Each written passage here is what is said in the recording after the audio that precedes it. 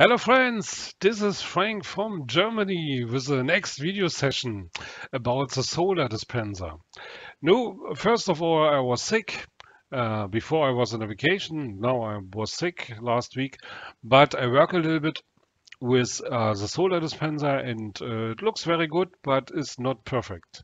I want to show my changes in chili pepper, the features, and the theoretical session now.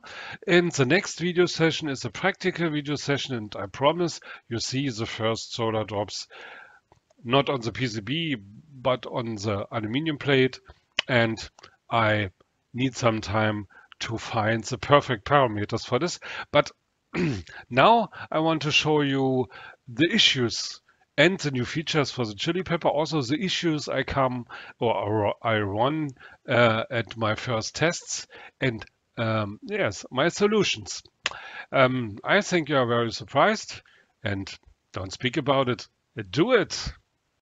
So now the next solution, I want to show you some features I implement in this eGPC import. First of all, you see the drops, and you can go to Dispense tab, and then you see a new thing, and this is the dispense position offset for X and Y axis. You can put the offset because the offset means the middle of the spindle to the middle of this dispenser. I put this in my Kanban file, and you see the offset from the middle of the spindle to the middle of the dispenser stepper is minus 56,413 millimeter in Y-axis. This means, wait a moment, this distance, I think. And the other one is minus 30 millimeters. This is this distance. So, and we can put these values here, go to the chili pepper, and then we check this again. So I can put this a little bit. So minus 56.413, and the other one, it's minus 30. And then these values will saved in your local space, and if you call this website again, then you see these values again. It's very important to put this not every day. And also you can put the start and release offset.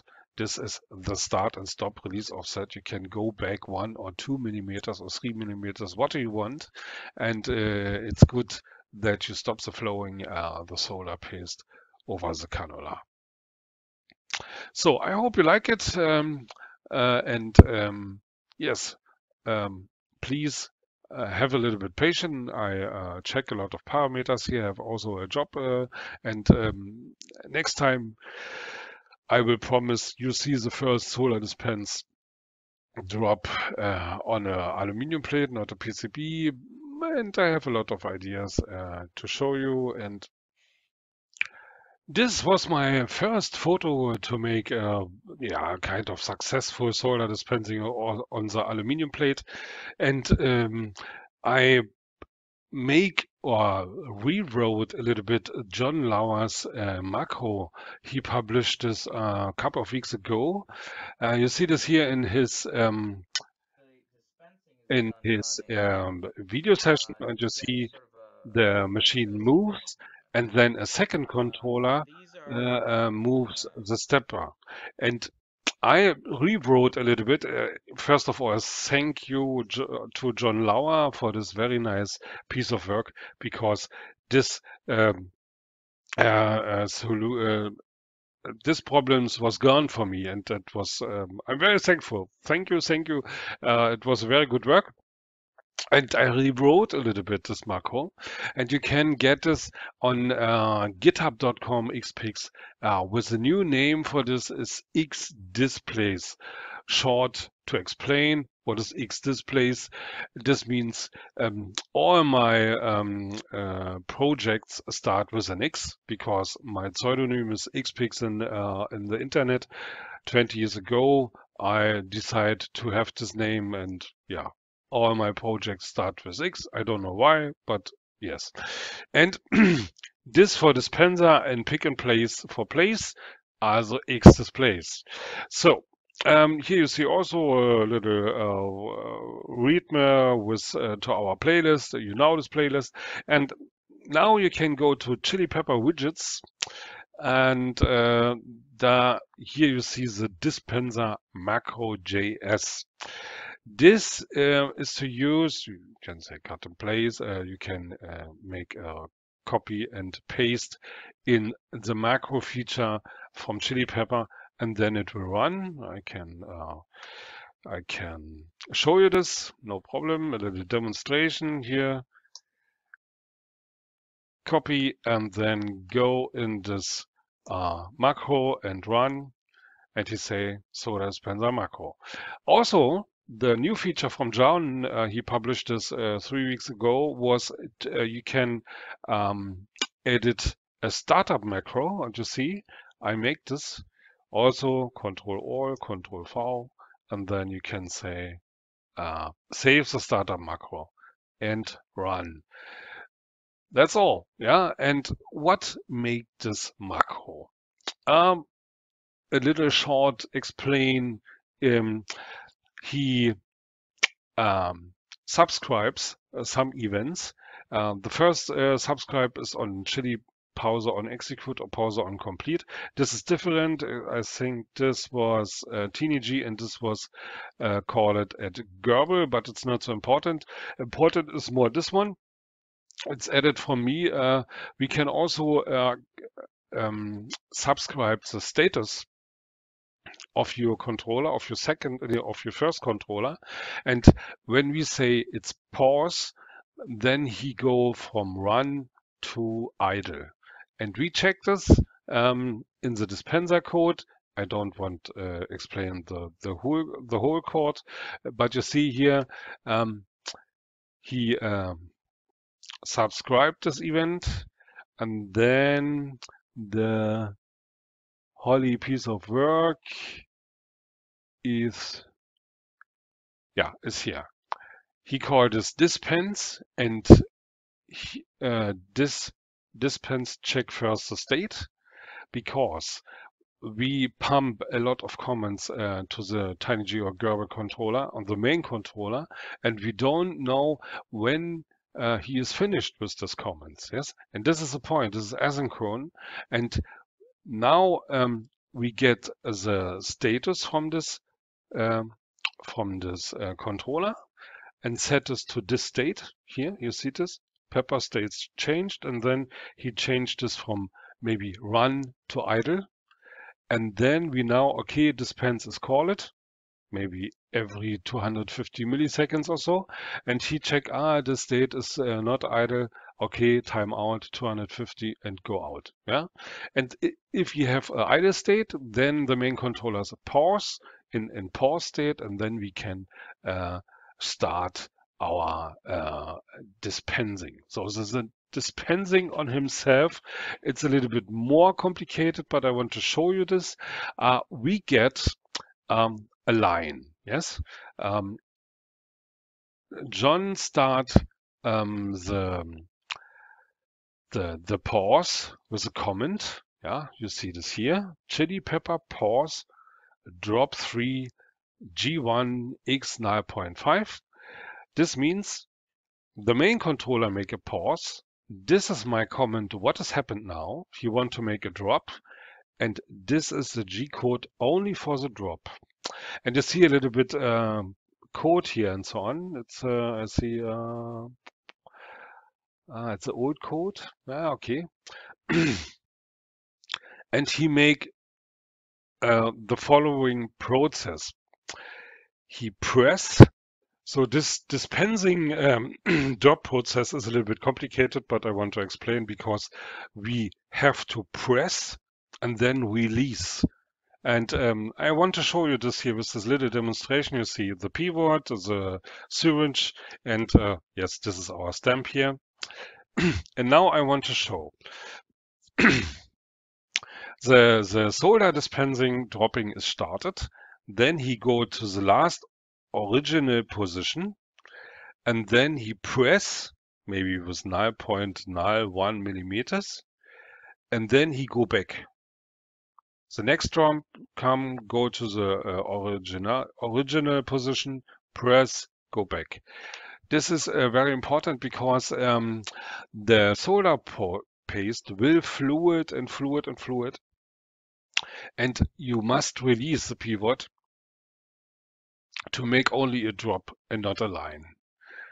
And this is this process. You see, first of all, we say it's a relation coordination. It's not absolute. Then we go back to the original position, press, and go or release the pivot to the position. Also, we now two comments. This is start and stop. Start will start at the beginning of the G code for dispensing and stop at the end, because I want to go back maybe 1 or 2 5 millimeters to release complete. This is very good because also the solder paste will not flowing. That's my mostly problem. Then I press and the solder paste flowing on the cannula and flowing and flowing. You must go back. That's all. Okay. That's a macro. You can get this from this first address. And with this macro, I test a lot of parameters and so on to find the perfect parameters. The next one, I want to show you in which the next issue I run in it was the problem. We put the syringe in this holder, and if the stepper press, then the syringe will slipping in this hole, yeah, to go down, and this is not very good. My solution was very simple. I use a pipe with the inside diameter. This is a plastic pipe from Gardena garden water system.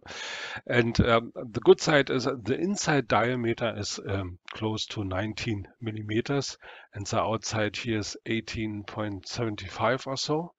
Then you can put this on the syringe, put this again to this hole, and then the stepper can press and the syringe will hold in his position. The best thing is we don't use this black pipe. This was only for the first prototype. We use acryl glass or acryl glass pipe with inside 19 millimeters. I get pipes with 100 millimeters long for maybe $1. And you can see everything is cool. We can put this on this holder, and then you see what is happening inside this syringe, and I think that's a very nice solution. My pipe is only 40 millimeters long. I mill this with my CNC machine. It's easy. You set the end mill on this position, and then he go back and forth and cut this. So now I want to show you the next issue, because an example, you want to fill this fluid in this one. And the problem mostly is it's not allowed to pump air inside. Yes, you can put this here inside, but the problem, you put then the pivot inside, and you has a lot of air in your solder paste, and that's not allowed. Okay, I read a little bit about this topic, and the funny thing was a lot of people have this problem. And they say, okay, you can get a silicon pipe, 6mm silicon pipe, put this here and here, and then you put this fluid inside with this pivot to the other syringe. But the better way is the professional way, and I call the medicine store, and he was very nice. This was an old man in an apotheke, a German medical store, has the name apotheke, and he said, yeah, okay, we have an adapter for this lure lock system, and this is a coupling lure lock adapter. You see this here? It's a plastic piece and costs maybe $1 or $2. And it's mostly sterile, it's for the medicine things.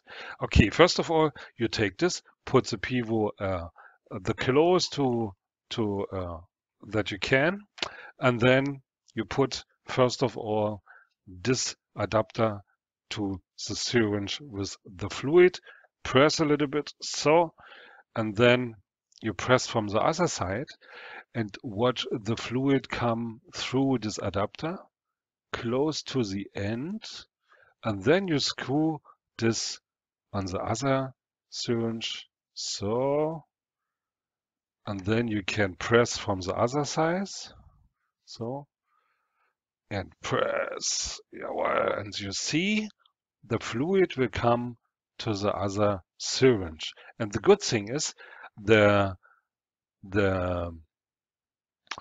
air is only on the pivot, but the pivot is very flexible, and if you press from the other side, then the air will gone. So, and then you have no air on this syringe here, and yeah, it's perfect. That's the first solution for my first issue. So the next issue I run was my bad quality of my solder paste. The problem, mostly I don't put my solder paste in a fridge or so. I have this lying around here, and no, the solder paste was very cheap, maybe $5 or so.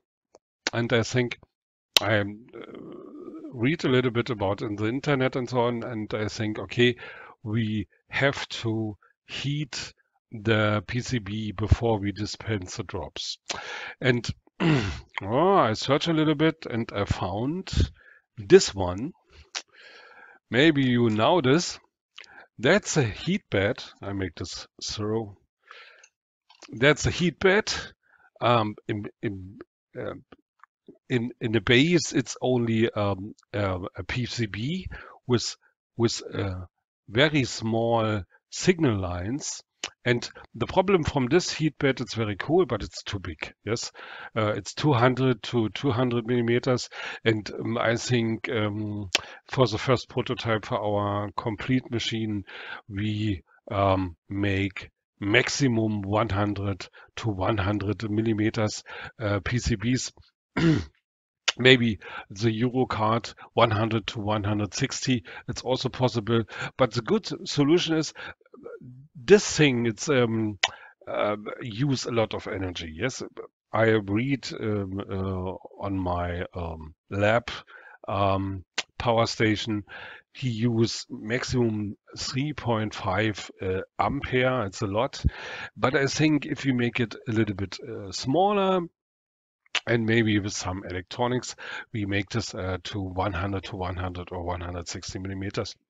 And then we can use this to heat up our PCB. I want to show you some Eagle or schematics files, and maybe it's also a good idea for the first test milling. If you want to complete this machine, then you can this heat bed produce on your CNC machine in a kind of do-it-yourself and open source. And I think it's a good idea to test your machine, how it's milling. Can I mill some PCBs or not? I think a good idea.